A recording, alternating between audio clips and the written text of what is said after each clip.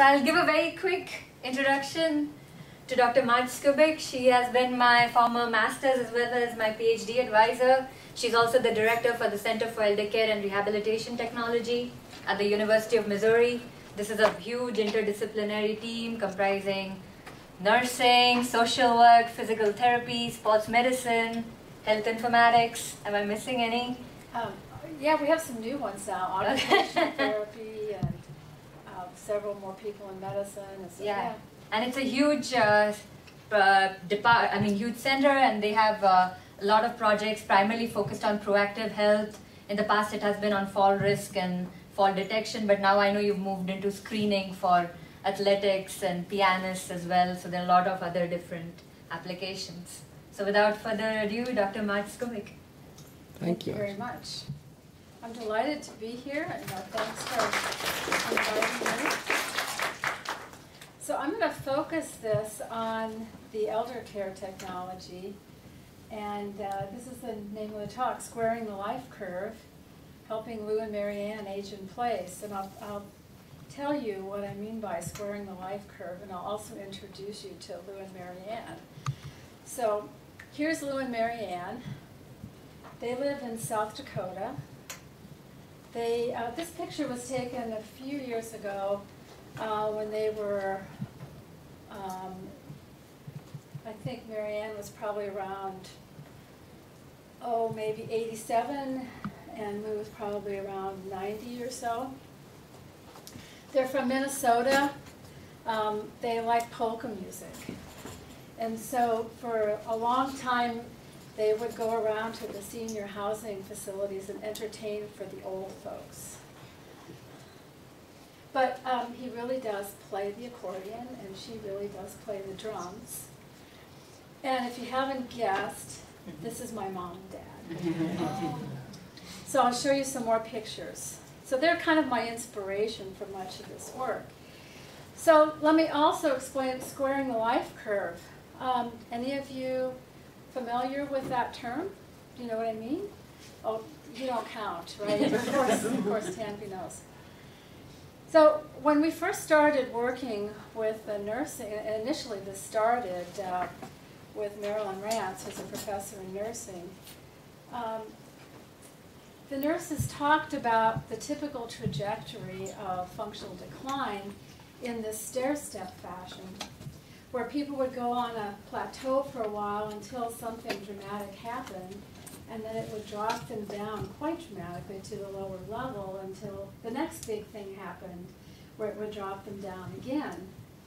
And so our hypothesis was that if we could recognize the beginning of that decline, or even better, predict when that decline was likely to occur, that an intervention could be offered at just the right time and help keep that functional ability up high. So we never asserted that we would actually extend people's life, per se, but it was all about extending their quality of life. Some people also call this the health span. So you notice that this sort of ends at the end at the same time, but we wanted to keep people up at this high level of functionality, and then at the end, they go fast. You don't have this sort of lingering low functionality. So that ends up speaking a lot to quality of life and also independence. It gives people options, and if you have this higher level of functionality, it also facilitates the ability to age in place. And what we mean by that is that you have the option of where you want to age, whether it's in the home that you've lived in for the last 50 years, or it's another home of your choosing, but you get to have choices over what that looks like.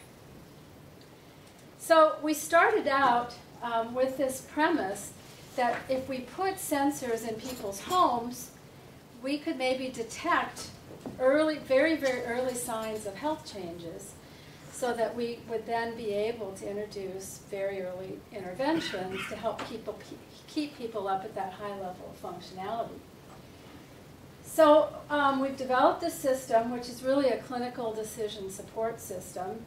It recognizes health changes, sends out health alerts, also recognizes falls and sends out alerts for those too. And typically it's nurses and social workers that receive these alerts. And then we rely on them to figure out what's a timely and appropriate intervention.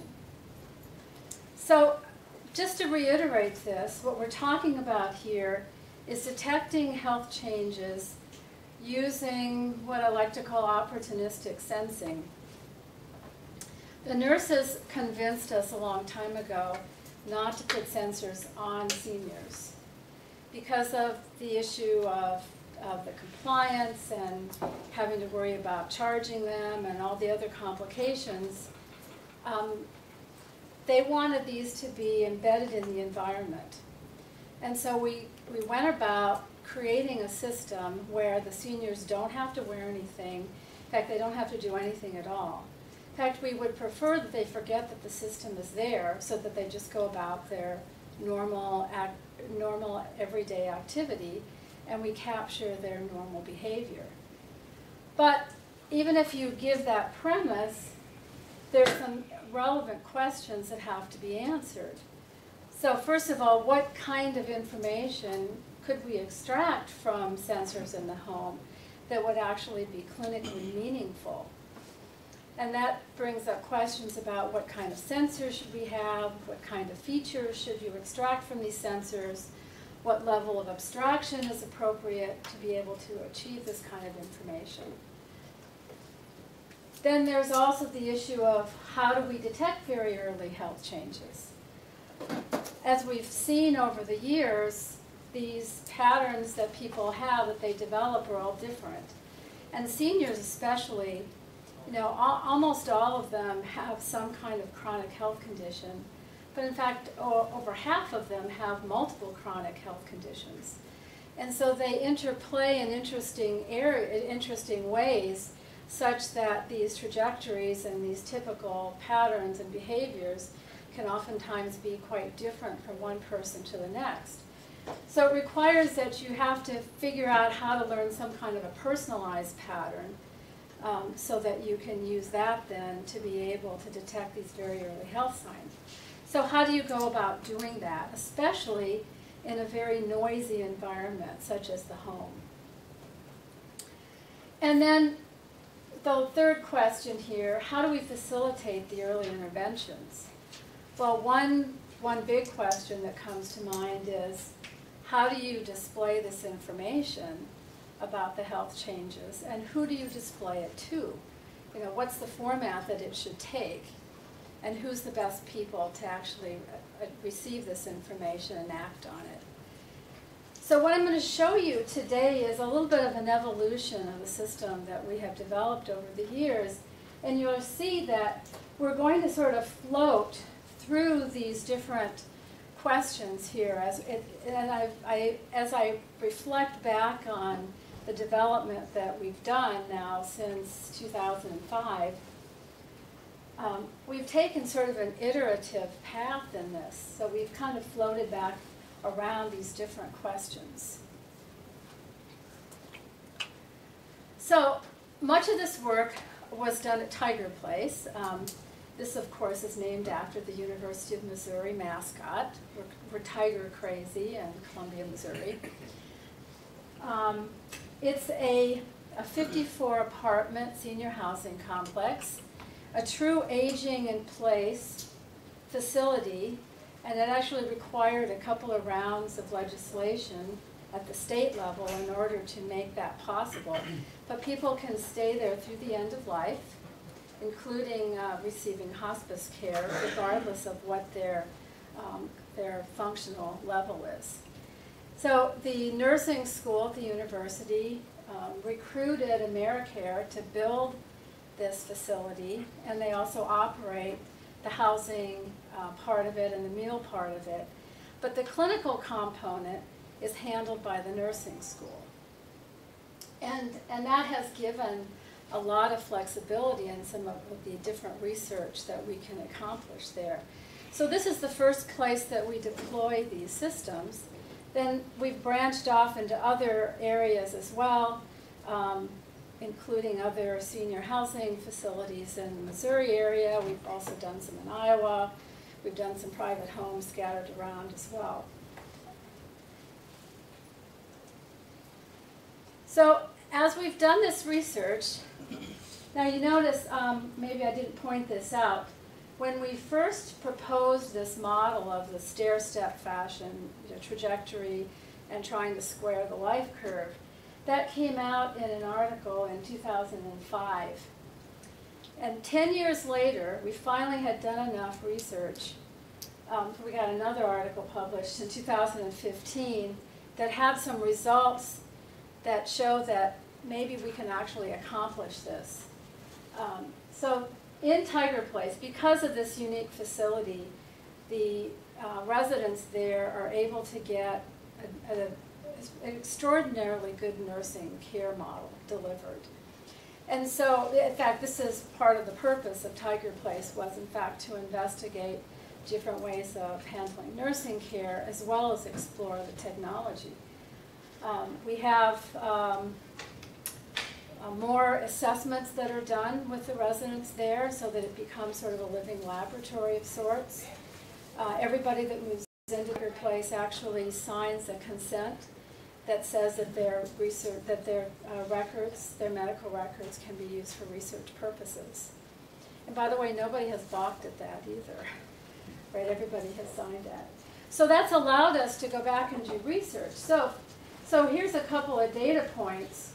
Tiger Place residents that did not have sensors installed, and we always keep some control groups there, were able to stay almost a year longer than seniors in comparable U.S. housing because of the advanced care model that they got. But then if you look at the additional benefit of the sensors, those people were able to stay 1.7 years longer just if they had the sensors. So you got another bump up on that.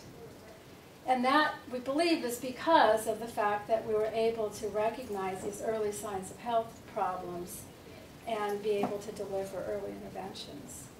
Is there a question? What do you mean by stay longer? Like live longer? So we're not tracking the length of life.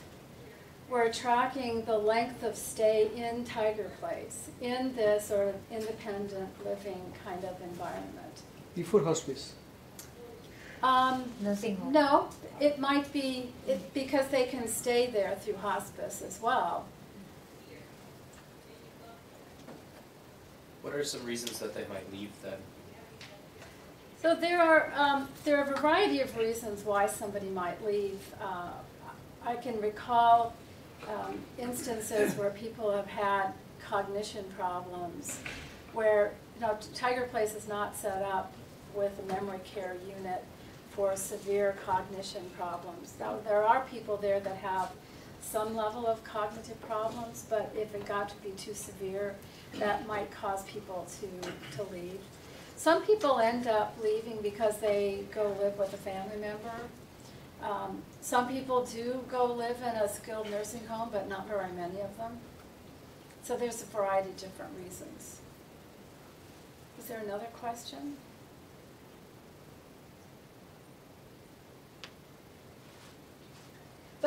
But we have found that these sensors with the health alert system in place has allowed us to address these health problems very early, and that has allowed better health outcomes. And so I'll show you some other examples with that too. So when we first started, we used some pretty simple sensors. We used passive infrared motion sensors, the kind that are commercially available that would be used in surveillance systems. And we put them all over the place, including on the ceiling over the shower or on the ceiling over the front door. We also had a bed sensor that we used that was a pneumatic strip that went on top of the mattress. It only gave you qualitative pulse and respiration, like low, normal, or high, and then some level of restlessness. And then there was a stove temperature sensor as well, although it turned out that not very many people used that because they had excellent cooking, chefs at Tiger Place and could get their meals there. So a lot of people ended up there because they really didn't want to cook, and so they didn't end up cooking that much. So let me introduce you to Eva. Eva was one of our early participants in the study. And we were still trying to figure out what to look at for the sensor data. But she was the one, our very first case of being able to recognize prospectively a health problem so that we could get a change done on it. And what happened, Eva had developed, well, first of all, Eva had congestive heart failure. And she had developed this pattern of going in and out of the hospital. She would be admitted to the hospital because of her heart failure problems. They'd fix her up, they'd send her back to Tiger Place, and a little bit later she'd end up back in the hospital again. And she had this continuous back and forth cycle. And we were looking at her research sensor data one day. We've had, for years now, we've had our research meetings in Tiger Place. So we're all sitting in this meeting room in Tiger Place looking at the sensor data. And all of a sudden, Dr. Rance, the nursing professor, gets up and says, "Oh, I know what's going on. Eva's heart failure is acting up again. We need to get her medication changed or she's going to end up back in the hospital again." And so she runs down to Eva's apartment, and I kind of ran after her because I wanted to see what the heck she was going to do. And there was another nurse in there that was assessing her, and the two nurses were talking to each other, and they agreed that yes, Eva's heart failure was acting up again. And the other nurse said, but the doctor won't change her medication because she hasn't gained enough weight.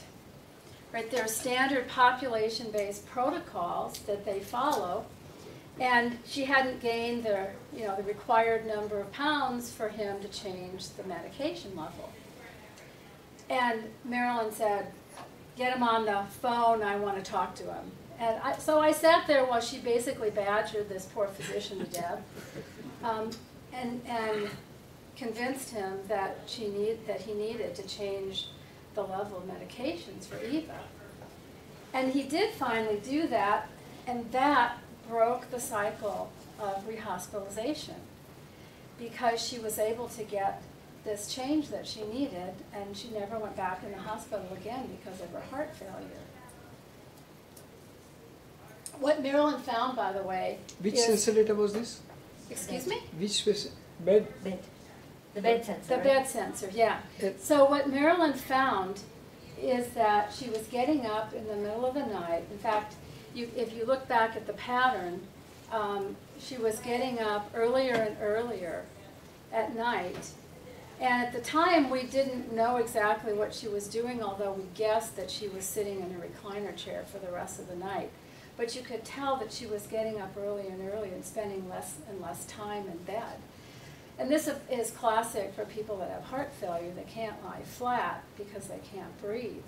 And so they'll often sit in recliner chairs, sleep in recliner chairs. But this is what we saw prospectively, and we were able to change it then. So this is the problem with these population-based protocols, is that they're based on an average person. But in fact, nobody's average, right? Everybody's unique. And so you need something that takes that into account. So this is a system that we ended up developing where we would take in sensor data, learn a pattern for an individual, and recognize then when that pattern began to deviate and send out health alerts to the clinical staff. And then they would do the care coordination. They would take into account the sensor data and the other information about the clinical case and just determine whether an intervention was warranted. So this is what one of the early emails looked like. We had several links included in there where we would have just a kind of a basic explanation of the alert, and then we'd have a link that would take you into a website where you would open this up and you could interactively look at all the sensor data. We also had a feedback loop from the clinicians that we asked them to rate the alerts so that we use that then in training the algorithms and assessing the algorithms. And then we had developed our own electronic health record. By the way, this is an insane proposition. I don't recommend it. But that did give us the ability then to link to the EHR to try and streamline the workload of the clinical staff. So this is one of the alerts that we had received. This had to do with bathroom activity at night. So this is a bathroom chart, just a visualization that let the clinical staff look at this. Each column represents one day, and it goes from midnight at the top to 11 p.m. at the bottom. And each of these red lines here indicates time in the bathroom. So you see there, this particular person was not getting up and using the bathroom in the middle of the night, but then suddenly developed this pattern, and eventually an alert was generated, and it turned out to be a urinary tract infection. And those are pretty easy to fix if you get them early enough. If you don't get them early, they can present in all sorts of complicated ways. Here's another example of using motion sensor data in what we call a density map. So again, each column represents one day, starting from midnight at the top to 11 p.m. at the bottom.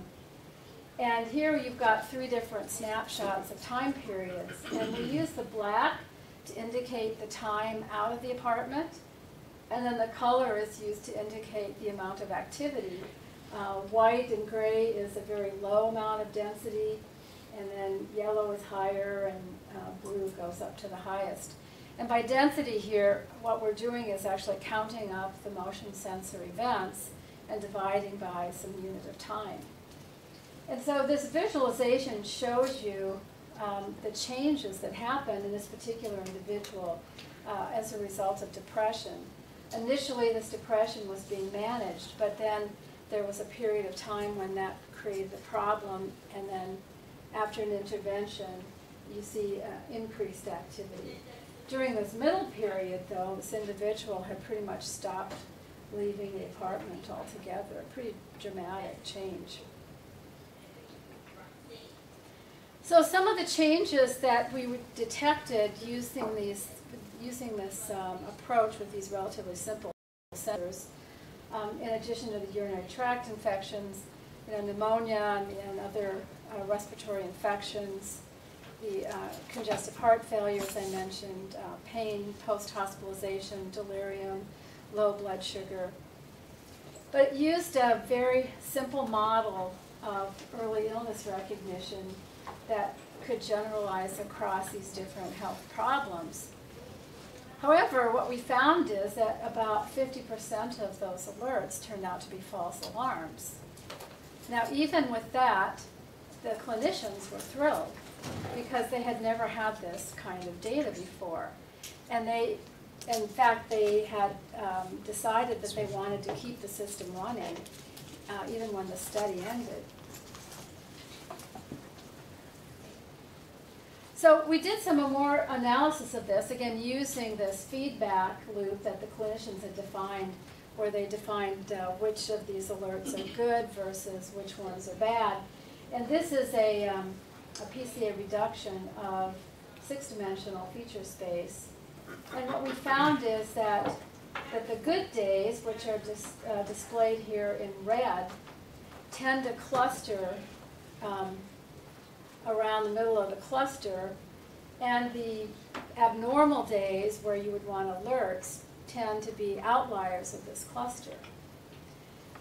It's not completely the case that that happens because this is a very noisy environment, but this turned out to be a reasonably good model of how to look at this idea of what days should be alerted on versus what days should not be alerted on, assuming that you have the adequate sensor feature space to use.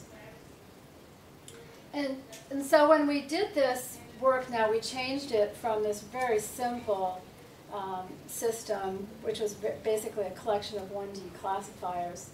We changed it into a 6D classifier, and we were able to up the classification rate from about 50% to about 85%, using the same features, but now considering all of these together.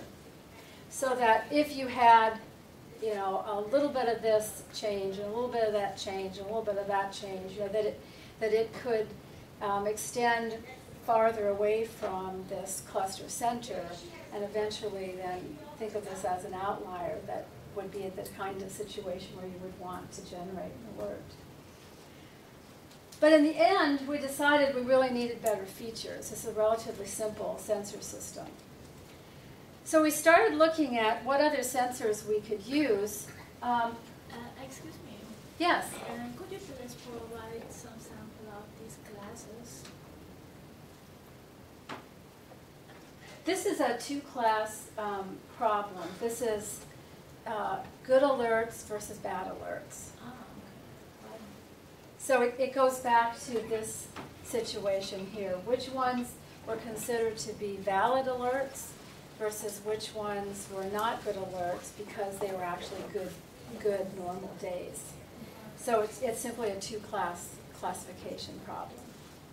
So you had the motion sensor and bed sensors as the raw data for those? Yes, but we would extract features out of these. From the bed sensor data, we would get different features that would relate to the pulse rate, like low, normal, high, pulse rate, low, normal, high, respiration rate, and then restlessness. So you don't have any situational classes, what is happening in... No, this does not involve activity recognition. This is looking at more coarse types of measurements. So in the end, you know, driven by some of the clinical expertise, we looked at things like if you have increased activity during the nighttime when you really should be sleeping, you know, that could be cause for alarm. If you have increased activity during the daytime hours, you know, that was considered to be a positive thing. So the idea was to be able to recognize, well again, we were learning what's a typical pattern for an individual. So we didn't make any assumptions about what was the correct level of activity that somebody should have. We're more looking for changes in that level when it starts to deviate. But it's more the direction of the change that becomes important. Does that answer the question? For each individual, you train separately, yes? Yeah, so for each, this is for each individual, yeah. It has to do with learning a model. I would suggest, if you want to talk more later, we can do that, and there is a paper here that describes this, and all these papers are on our website. But I can point you to that too. We can talk more later about exactly how that was done. Is there another question? Yes.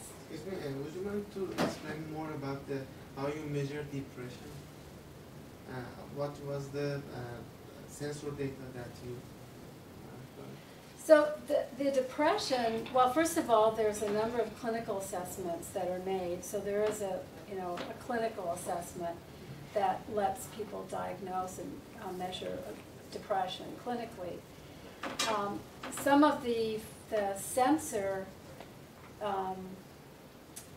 parameters that might go into the recognition of depression are illustrated here in this. So less activity, less time away from home. But I should emphasize here that we weren't diagnosing any particular disease. We weren't diagnosing with these alerts saying you have depression or you have increasing depression. These alerts were more in the form of there's something going on, take a closer look, you know, and that sort of nudge that we were giving to the clinical staff. Because of the fact that everybody had different conditions and different combinations of conditions, we didn't want to make a particular disease-driven model for any of these cases because we figured it needed to have a more personalized approach done. Oh my, more questions. One quick one. I haven't even gotten to the really good sensors yet. So when the pattern deviated and the alert was given, did you also inform the clinicians what part of the pattern deviated? Like for instance, this one, they didn't leave their apartment for a month? Yeah, so they were very simple like this, increase in bathroom activity. Yeah, very, very simple. There was another question back here? Yes? So were there rules that were defined for each and every patient, assuming that each and every patient are unique? No, there were not individual rules defined. There were More of we learned what was typical. We had a number of features that we were looking at, and we learned what was typical for each individual. And we actually extracted statistical parameters like the means and standard deviations of each of these. And so the alerts were based on the current day changing by a certain amount beyond what the mean for that individual was for that parameter over the previous 14 days. And how much it changed how we determined how big of a change was warranting an alert was based on the standard deviation of those readings. So it became a really, really simple model.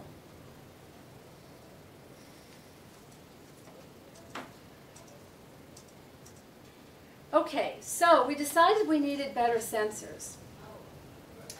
So I'm going to talk specifically about a couple of them. One, we ended up ultimately using depth images. The Microsoft Kinect came out about 2010, I think, 2011, and we started using those. We did not use the SDK for that to get the skeletal data, but we're using the depth images directly. And then we developed our own bed sensor that goes underneath the mattress that captures a quantitative measure of pulse, respiration, and restlessness. So here's what the bed sensor signal looks like. It captures the ballistic cardiogram. That is a measure of the force exerted on the body as a result of the blood flowing through the body. And you can get that through non-contact form. So you can have a transducer underneath the mattress that never touches the person, but you can capture this waveform that is actually a function of the cardiovascular system of the individual. And I've shown here what the ECG looks like. You're probably very familiar with that, versus the kind of signal that you get from BCG. And this was very, very early work that was done by Isaac Starr in the 1940s, so it was quite old technology, but it's been resurrected recently because of the fact that you can get this information using this sort of passive sensing. So let me just point out, so what you're seeing here in this 10-second signal is the superposition of the respiration and the ballistic cardiogram. So the higher amplitude, lower frequency signal is the respiration, and embedded in that is the higher frequencies, lower amplitude signal that is the ballistic cardiogram. So if you filter out the respiration, this is what the ballistic cardiogram looks like. And there's this prominent peak on young, healthy subjects that's called the J peak. And that's what we're picking out here. We've developed several algorithms over the years. This particular one was developed by Rosales, which uses a clustering approach. And you can see how it compares to the finger sensor that we're getting there. It does a nice job of picking that out. And here's the beat-to-beat intervals between the finger sensor and the bed sensor. And then we've got this depth data that we're using. One of the things that we wanted to do, because of the population that we're working with, is we wanted to be able to assess whether somebody is at risk of falling. And a big way that you can do that is by capturing their gait. And in fact, it turns out that capturing gait changes also can tell you whether someone is having cognitive problems. So this shows a person walking in a Tiger Place apartment, and that the person is segmented out of that depth image, and then we track how that segmented depth image moves through the environment. And there's some very good papers that show how that's done, but just to give you a simple view, the lower part of the body is cut off and projected down to the plane, the floor plane. And we use a model that tracks these gaits here. It's kind of like a sinusoidal pattern to get the left footfall and the right footfall. But from that, we can get walking speed, stride time, stride length. And we did a validation in the lab using a marker-based motion capture system. By the way, this is our physical therapy collaborator, Dr. Carmen Abbott, with all the markers on her body, showing us what that looks like. So all this stuff has been validated in the lab first. So here's an example of a two-resident apartment where we had this depth sensor in the home capturing gait. So each one of these dots in this image here represents a segmented walk. So first of all, we segmented out the purposeful walks, not the ones where you're just doing this small little motion here, because we wanted to get really a model of the gait. And so we had a particular constraint imposed on it, that it had to be a certain length, it had to be a certain speed, and so forth. And so these purposeful walks are abstracted, but you see there's a lot of variation in them. But what we found is that what typically happens, not always, but what typically happens is that you get a cluster formed for each of the residents. And this is actually done in four-dimensional space, where we've got the walking speed, the height, the stride time, and the stride length. And so this model is then learned for each of the individuals and tracked over time, so that you can get a model and be able to track their walking speed, their stride time, and their stride length over time. And this shows a picture of the connect that we had originally in the apartments back at the beginning when we were doing this work. So for that particular couple that we found there, oh, by the way, I should point out, so this is a husband and wife. The wife is much shorter than the husband, but they also had a lot of grandchildren that would come into the scene. And so you see all these really short people here are the grandchildren.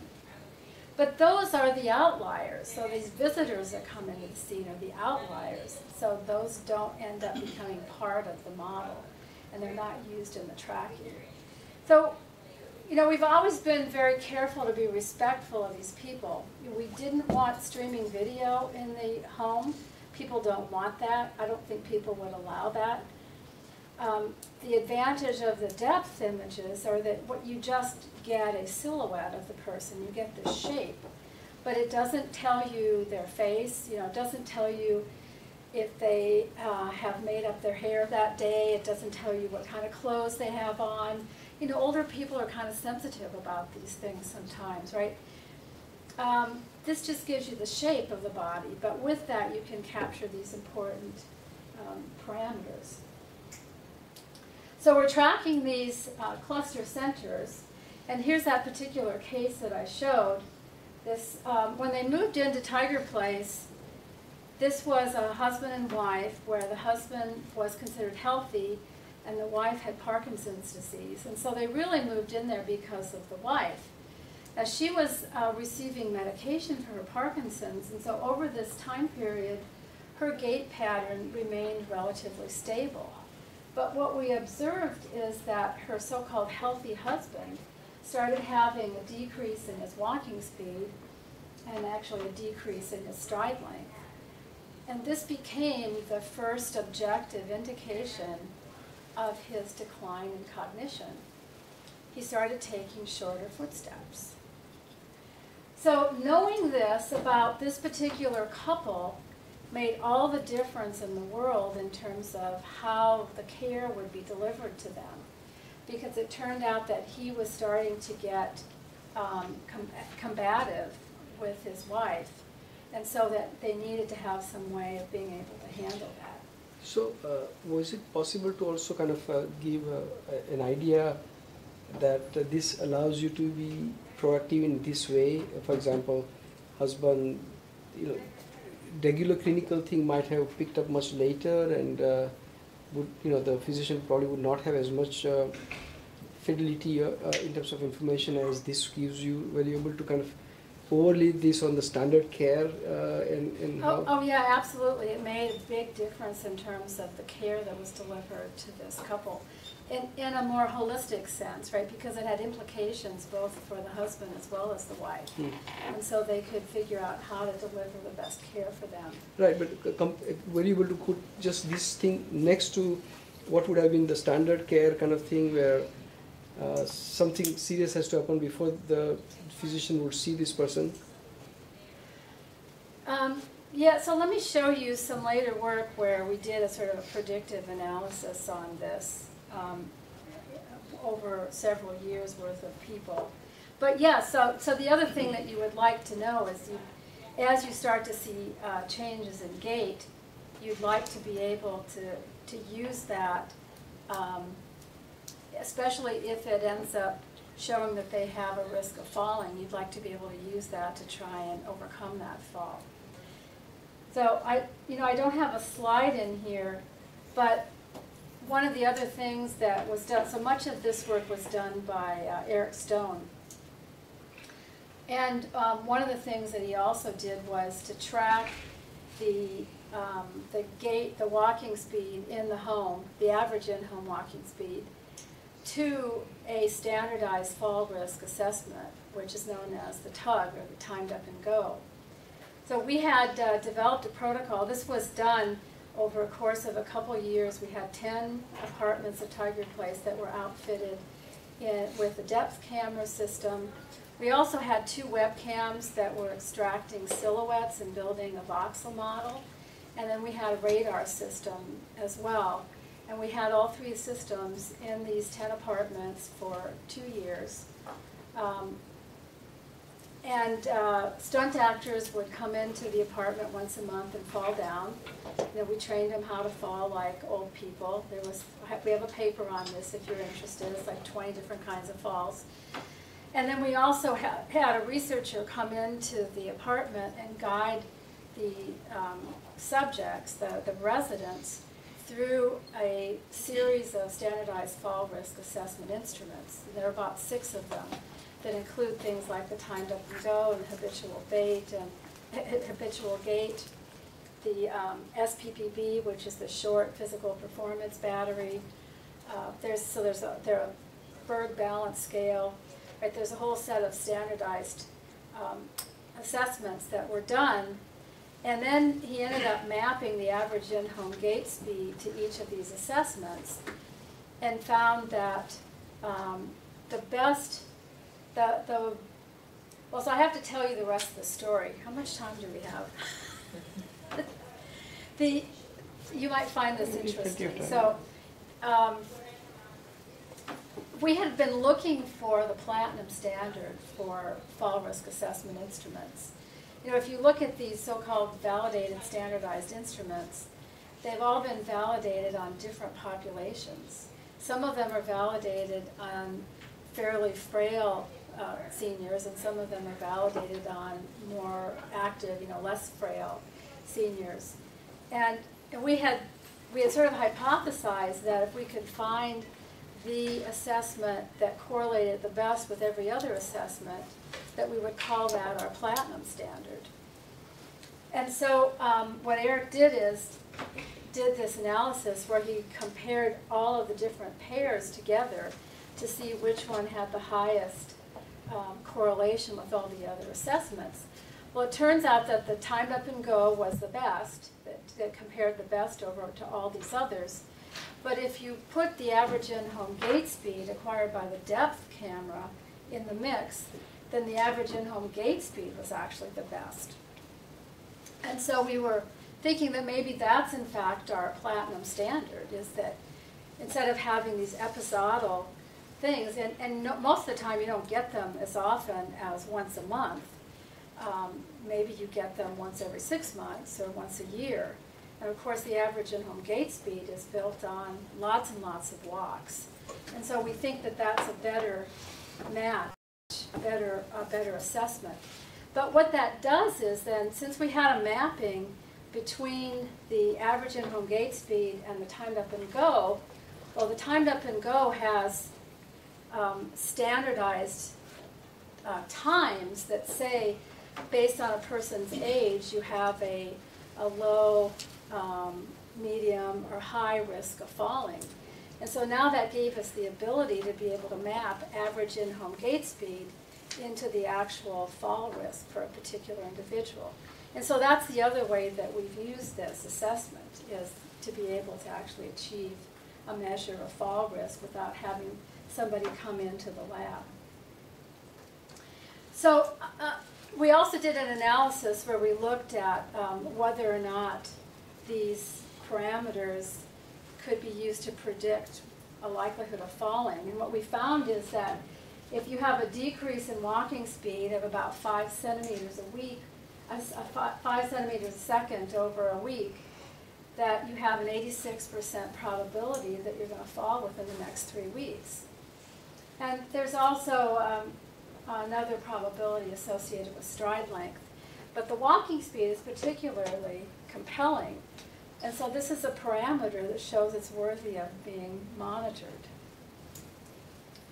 So one of the other things that can be used to detect fall risk is how much someone sits, and particularly how difficult they have of being able to go from a sitting position to a standing position. So this is some work that Dr. Banerjee did. Finally got the paper published. Some work where you see a sequence of somebody in the home beginning to rise. And again, this is done in very unstructured home settings. So one of the things that they did is to be able to learn, first of all, what's the so-called command chair in the home for an individual, because they all have different homes, and if there's multiple people in the home, they probably have different command chairs. So we want to learn what's the command chair for the individual. Do you know what I mean by command chair? Right, the chair where they probably have a table on each side, and they got the television remote control, and they got their water glass, and they have a snack or a cup of tea or whatever. But it's the chair that they sit in. Yeah, the telephone would be there too, So you had to learn the command chair and then also recognize how much time they spent in that chair, and then be able to detect how they did the sit to stand, and that can be used as a measure also for tracking health. So in addition to tracking these different parameters, we also wanted to be able to capture when somebody fell down. And so we did that, and also with these 3 different sensing modalities. At the end of the day, by the way, the depth camera won. And so now we've sort of gone away with the other 2 systems, and we use the depth sensor itself. But we had set up a fall alert, so this has to happen within about 30 seconds, that the system has to recognize that a fall has occurred. And then we save a little short depth video clip that gets sent up to a server, so that the alert includes a link to that depth video, so that you can immediately see what happened. And so here's some examples of falls that we caught in Tiger Place. Here's another one. This is kind of interesting. Wait, here it comes. So this particular individual had developed a pattern of falling a lot, and because she had a neurological condition. Her family thought she was tripping on her cat. I can tell you, I've watched every single one of these fall videos, and she never once tripped on her cat. The cat does come into the scene afterwards. But so this had an impact on being able to assure her family that no, she was not tripping on her cat. They wanted to get rid of her cat, and of course, she didn't want to get rid of the cat. But there are some false alarms that occur as well, and having that link there makes it nice so you can immediately tell it's a false alarm.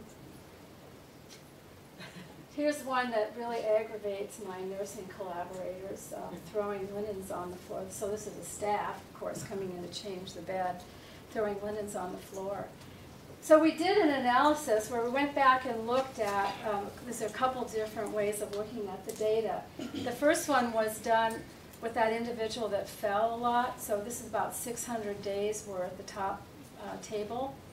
She fell 142 times in 600 days. I'm happy to report she did not break anything. Wow.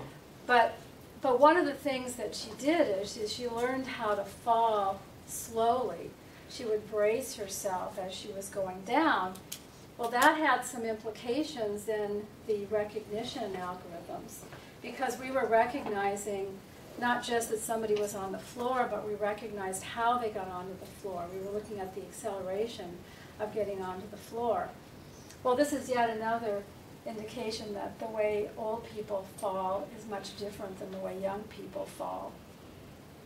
We ended up lowering her threshold on this so we could make sure that we caught all of them. So we had a little bit higher false alarm rate when we lowered the threshold.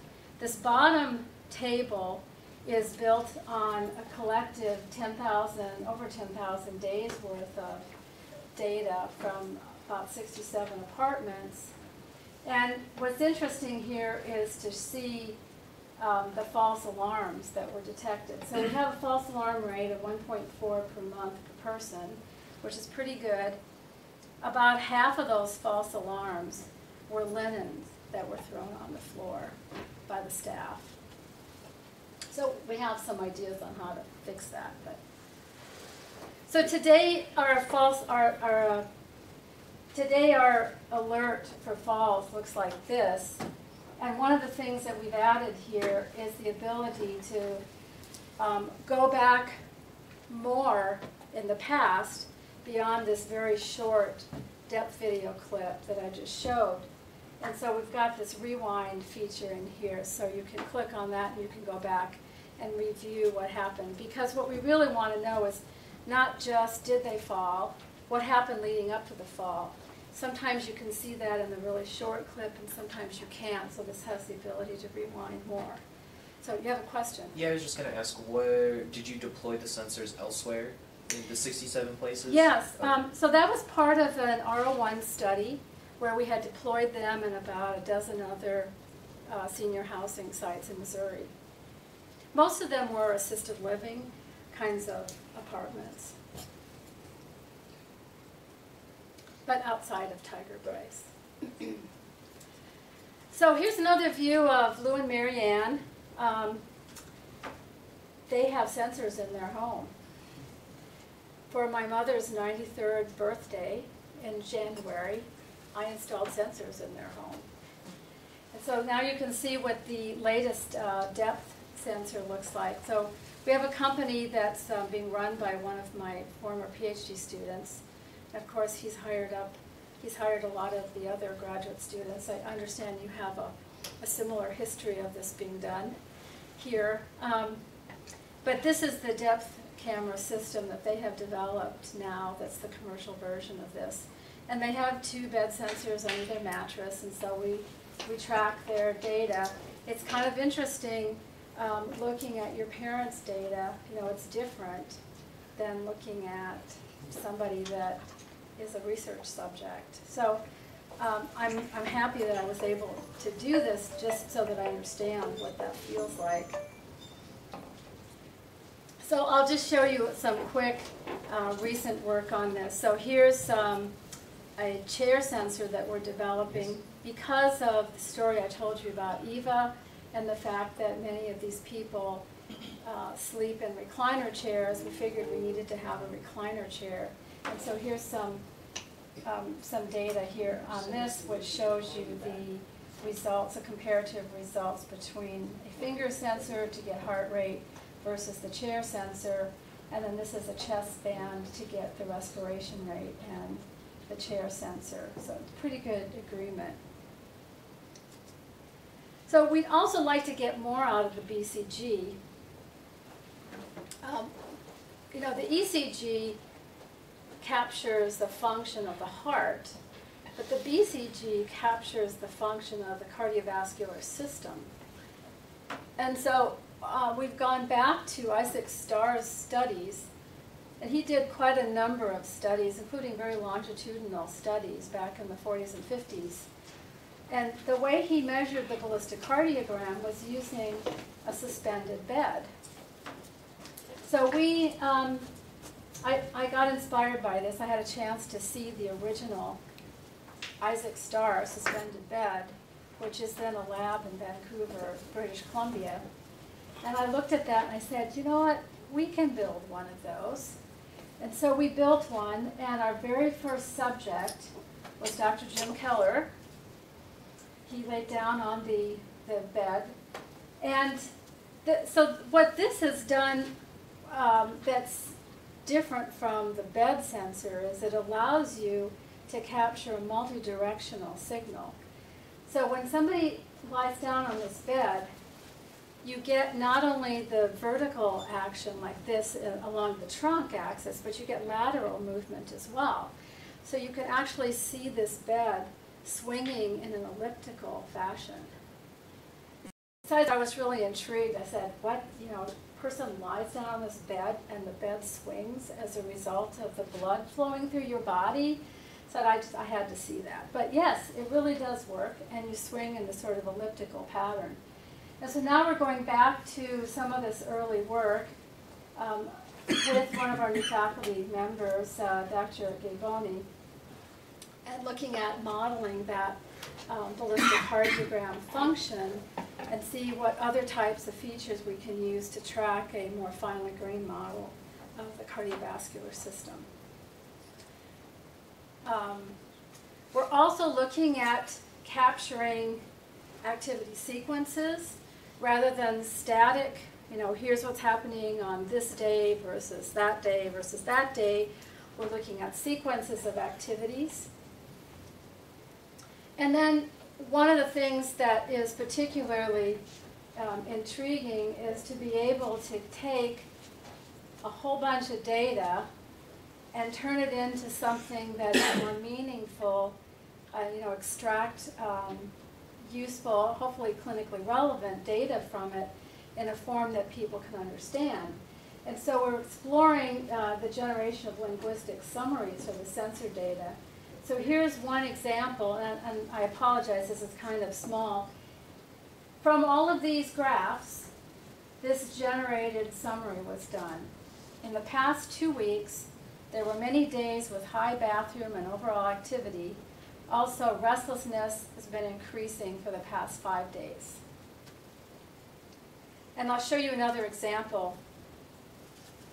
So we have, sometimes people get alerts and multiple parameters, and the clinicians didn't want to see a whole string of them, like, here's this change, here's this change, here's this change. So they said, well, let's just, you know, put the number there and then have somebody look at the interface, and they can look at the graphs and see what's going on. And so some simple alert is that this particular individual has had 6 health alerts since Saturday, September 23rd. And now here, just go click on this interface link, and then you can see what's actually happening. But it's not very descriptive about what's really going on. So here's a new linguistic style that looks like this. Day and nighttime, time in bed have been increasing for the past 5 days. Many instances yesterday had low pulse rate, and many instances yesterday had low respiration rate. So this is part of a new study that we're running that's funded by the National Library of Medicine, where we're going to test these different forms of the alerts and see the effect of that. Just displaying the information in a different way. How are you generating these quantity values? Like what's many versus a lot? Or That's the trick, yes. This is work that's done by actually Jane and Jim Keller, Dr. Keller. Can you guess? I figured, but I wanted to hear. And actually, to be honest with you,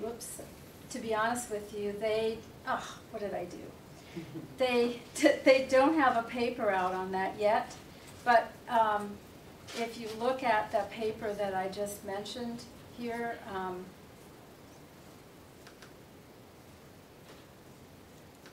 this EMBC 2015 paper, that has the preliminary work for this, and then they'll be developing a new paper. I told them I would just give you guys teasers. But this is using fuzzy logic. Or did they use some other techniques? No, I think it's still using fuzzy logic. Yes, yeah. It's a qualitative form of this. Did you have a question? Yeah. Do you have any sensor for voice or conversation? I'm sorry, what? Do you have any sensor for recording voice? No, we aren't using that. I know that there are some people that are using voice and recording or capturing the inflection of the voice and the strength of the voice and the timbre of the voice. Yeah, I can imagine that would be an interesting sensor to add. So thank you all. You've been very patient. Here's a list of many of our collaborators, and of course we've had many students and study subjects over the years. Lots of different disciplines are represented here. And here is a more recent picture of Lou and Marianne that was just taken in August when Dad celebrated his 96th birthday. So Mom is 93. They're still in their own home. I don't know how long they're going to be in their own home, but they're still in their own home now. So anyway, thank you very much for your attention.